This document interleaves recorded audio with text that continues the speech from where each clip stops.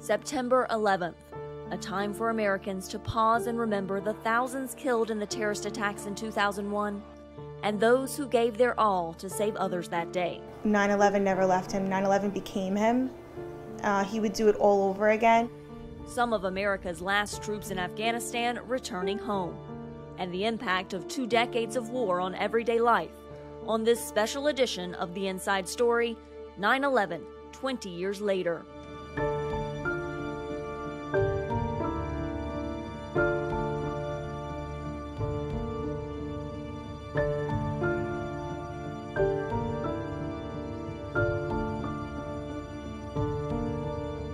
Hi, I'm Carla Babb, VOA's Pentagon correspondent.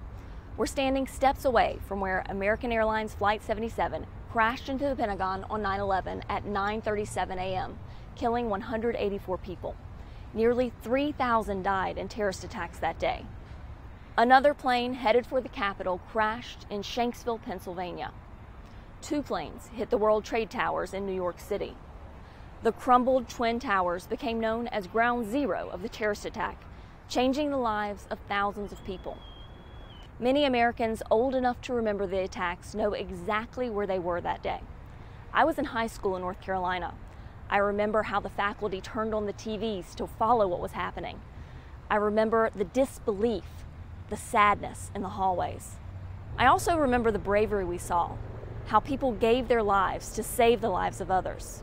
Here's VOA's Anna Rice with more on the heroism from that day.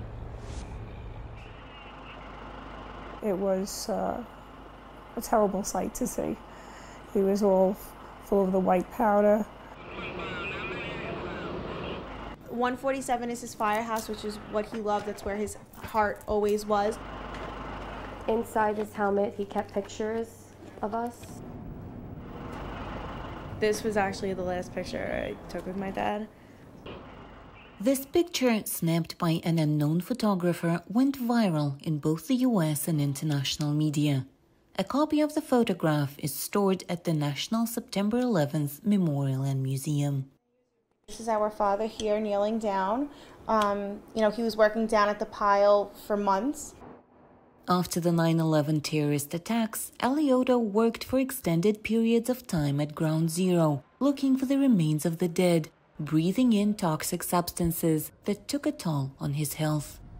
And my husband had glass and pieces of black smoke and things in his lungs. And little by little, he was taken from us.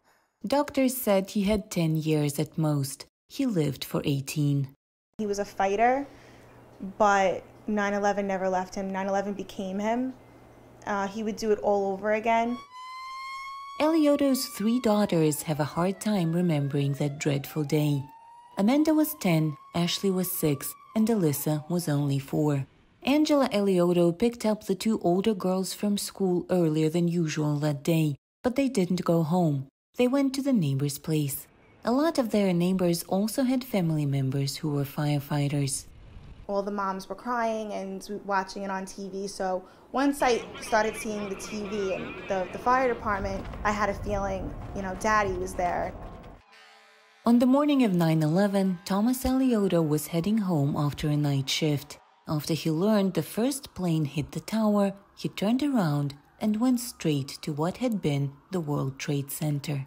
He almost died under the North Tower that was collapsing to the ground. It took him a few hours to free himself from the rubble. And then he just lost track of time. It was a blur, a desperate attempt to find survivors amid the wreckage, the debris, the giant metal beams. He thought he was dead. I remember him telling me that he had no feeling. He thought something was biting him. I can't just explain it. He was bleeding inside his boots. In 2006, due to health issues, Alioto had to leave his job. His only outlet now was his family.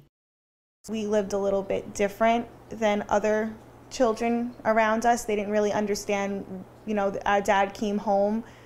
That was your dad came home, that was it. But our dad didn't really come home as who he was. He was a completely different person after that. Ashley and Amanda became teachers like their mother. Eliotto tried to convince Alyssa, the youngest of the three, to do the same, but she chose a career in the police force, and that made him extremely proud. Right before her graduation from the academy, Alyssa and some of her friends went to the National September 11th Memorial and Museum, a tradition New York policemen observe. I sent him a helmet. He said, it's sad. I said, very. He said, look for Mike Esposito, which was his best friend that he lost that day. He had sent me a picture, that exact picture. Said, I've been trying to find that. He said, can we spend some time together tonight? I said, yes. And that was December 17th, 2019 at 2 p.m. And that was the last time I spoke to him, because later that night, lost this battle. Everything in the house still reminds Angela and the girls about Eliotto. I can still smell the smoke. It makes me feel like my dad's here. It's the second 9/11 anniversary in the house that Eliotto is not present at. A metal cross he found at Ground Zero, awards, his helmets. Eliotto's daughters cherish everything that reminds them of their father. Alyssa's graduation picture has his face photoshopped on it. He died 6 days before the event, but in the picture, they are together. You can even hear his voice, a little recorder hidden in stuffed toys that still says the words his family heard so many times.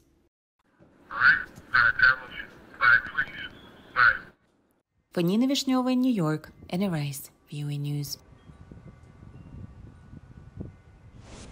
Following the attacks, the United States launched a war against al-Qaeda, the terror group who claimed responsibility, and the Taliban, who ruled Afghanistan and harbored the terrorist. 20 years later, the Taliban is back in control of Afghanistan. Soldiers from 10th Mountain Division in Fort Drum, New York, were among the first to deploy to Afghanistan in 2001, and they're now among the last to return after the withdrawal. A homecoming nearly 10 months in the making. Troops from the 10th Mountain Division landing on American soil after multiple delays, turning in their weapons after a historic deployment. It doesn't feel real. I was talking to somebody earlier. You almost feel like somebody's going to call you up and say, okay, yep, just kidding, we got to go back. We're not done there. Battalion Commander Lieutenant Colonel Chris Rowe said these troops helped turn over every remaining American base in Afghanistan, from Helmand in the south to Mazar al-Sharif in the north, and then the military's hub, Bagram Airfield, before finally providing security at Kabul International Airport, helping evacuate more than 120,000 people while under constant threat. Very hectic. Rivaled pretty much any deployment that I've been on, quite frankly, and we've got some good ones, but the uncertainty you speak of, it was very real. Uncertainty from having to rely on the Taliban, America's enemy for 2 decades and responsible for killing thousands of U.S. troops. Lost guys on patrols, multiple rocket attacks at bases that I've been on with soldiers. It wasn't a good feeling. We needed them. At the end of the day, they were, that first kind of filter and providing us almost like the security outside to allow us to do our jobs. One thing I do know about mountain soldiers, we are mountain tough. About half of these soldiers either weren't born or don't remember the terror attacks in 2001 that started the war they ended. Soldiers of the 10th Mountain Division have felt the impact of the war on terror as much as anyone. 46 deployments to Iraq and Afghanistan since 9/11-2001. Their mission flag now lowered, families sharing that first hug. It felt like home. It felt like exactly where I've been wanting to be for over 9 months. It was amazing. For some, 288 days felt like a lifetime. I'm ecstatic. She was 5 months when he left, so he's missed pretty much all the firsts. A long-awaited reunion for Aubrey and Sam Evans. Their daughter's smile says it all.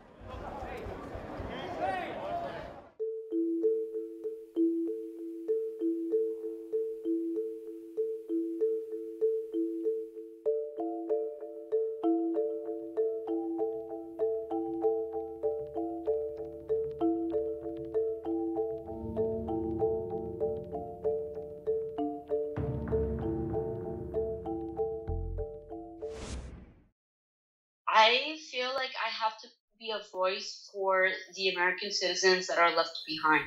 That's Nasria. She's one of the 100 to 200 Americans trapped in Afghanistan after the American evacuation efforts ended on August 30th. She asked we only use her first name for her safety. She spoke exclusively to VOA, telling me she's terrified and traumatized. There's been days where, I think to myself, like, am I going to make it home? Am I going to end up living here? Am I going to end up dying here? What's going to happen? 25-year-old California native Nasria came to the Afghan capital in June to visit family and marry her longtime boyfriend.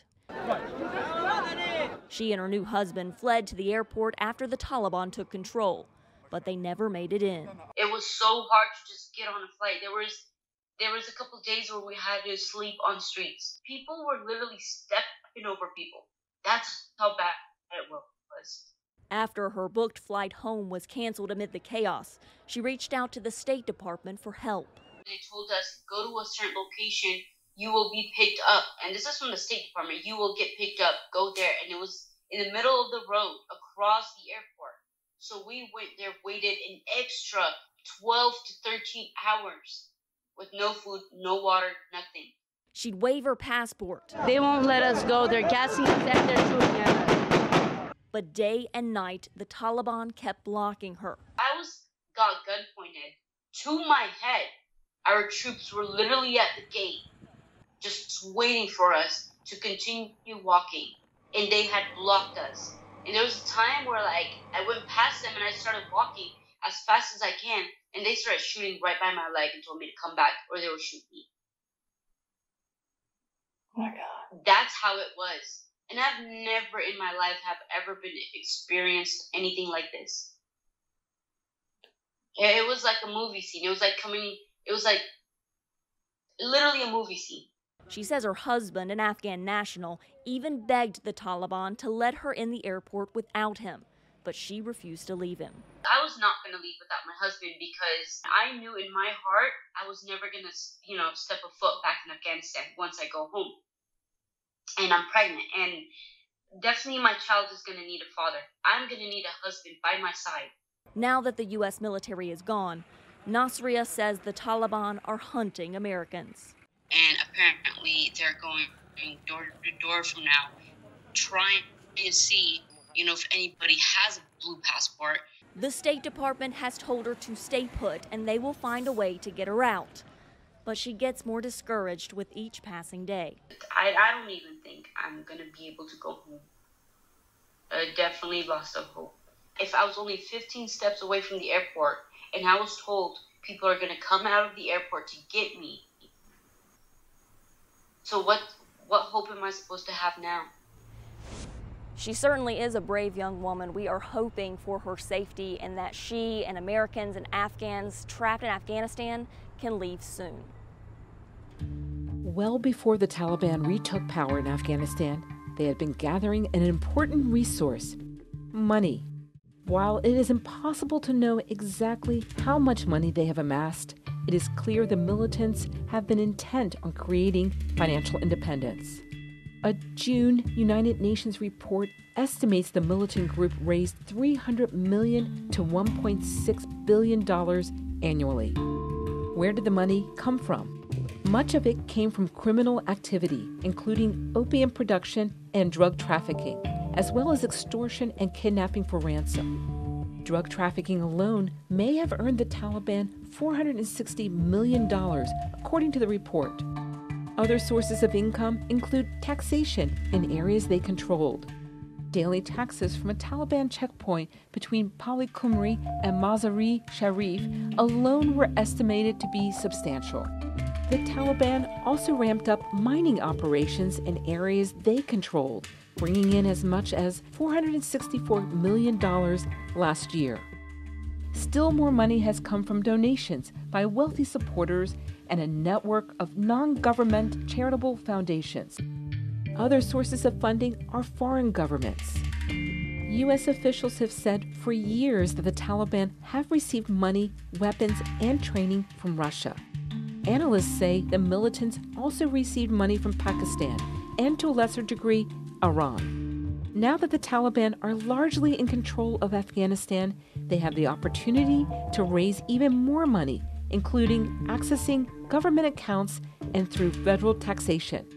However, they will also incur the costs of running a government. The Afghan government spent $11 billion in 2018. 80% of that came from foreign aid. Some donors have announced they will stop sending aid, at least for now. Economists warn that a scarcity of U.S. dollars could cause the value of the Afghan currency to fall and inflation to rise. The Taliban are also facing a different economy than the one they presided over from 1996 to 2001. The country's GDP has nearly quintupled, and the economy has become more urbanized. The 9/11 attacks grounded airline flights in the United States for 2 days and have forever changed the way people travel by plane. Security screening has come a long way in 20 years. VOA's Julie Tabo shows us how the technology is keeping up. Thomas Carter remembers the horror he felt watching planes crash into the Twin Towers of the World Trade Center. To watch those events unfold before my eyes, you knew that nothing would ever be the same. Carter is now a federal security director at the Transportation Security Administration, the U.S. federal agency that oversees the nation's airports. He says the mission to make airports safer has in recent years increasingly turned to technology. Technology is a key facet of our counterterrorism mission, and it's one of our key tools. That technology, often invisible to the traveler moving through checkpoints, can include scanners that use algorithms to analyze a suspicious item inside a bag.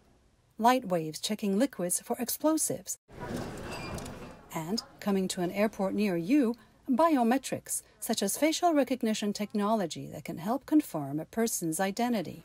The AIT, or Advanced Imaging Technology machine, considered the workhorse of checkpoint security, scans the contours of the body using millimeter wave technology, radio waves passing through clothing, looking for anything unusual, such as explosives or bomb-making equipment. If you were a suicide bomber, you would have to place that device somewhere on your person.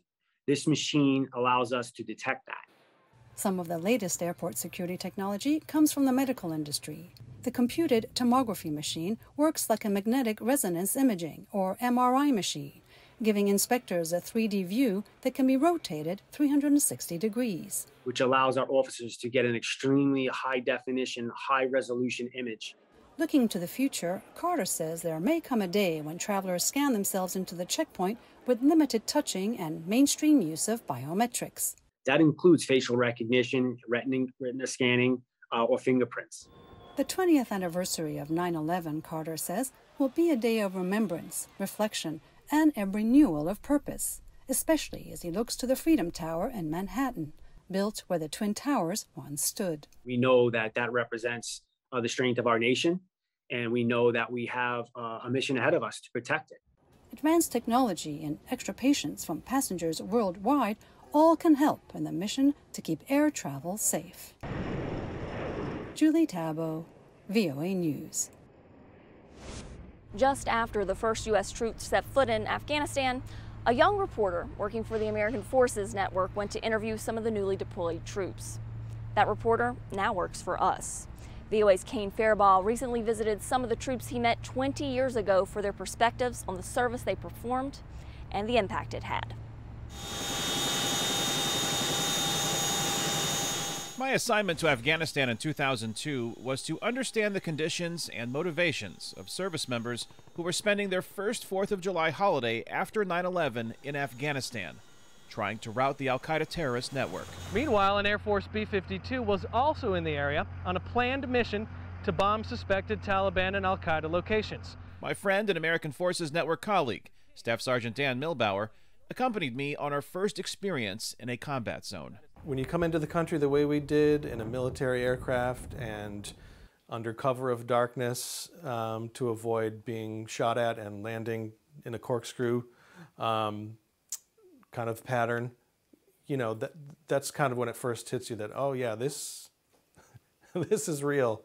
You know, we are going into harm's way. At the time, nearly 10,000 U.S. forces were in harm's way. many based at Bagram Airfield, which was quickly growing into one of the largest U.S. military facilities in the world. It's where Rhonda Lawson served with a U.S. Army Mobile Public Affairs Detachment, or MPAD, which hosted us in Afghanistan. I'm a print journalist by trade. To keep U.S. troops there informed, her team produced a base newspaper and other products. We run stories not just here at Bagram, but also stories from Kabul. Every once in a while we might get a story from Kandahar or from Uzbekistan. What I took pride in doing was telling the soldier's story. We talked about the mission, but at the same time, I wanted people to know that our soldiers were real people. Our soldiers had families. Our soldiers had feelings. U.S. troops also received messages from back home showing passionate support for their mission. One of the cards that I got, it just said kick bin Laden's ass on it. You know, so there was that sense that we needed to get revenge. But finding bin Laden took nearly a decade.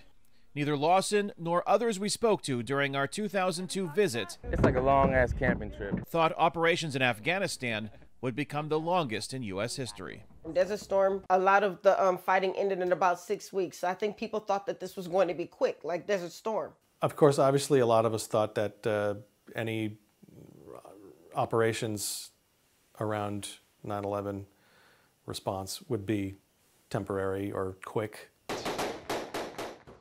As the war in Afghanistan dragged on, Milbauer returned to the country a second time in 2003 to work with a psychological operations, or PSYOP unit. It's really kind of trying to, I guess, strategically put out information. Milbauer says he noticed some things had changed when he returned to Bagram Airfield. There was more activity, more people there, and then I think more coalition partners had forces there. And working in Afghanistan was more dangerous, says Milbauer.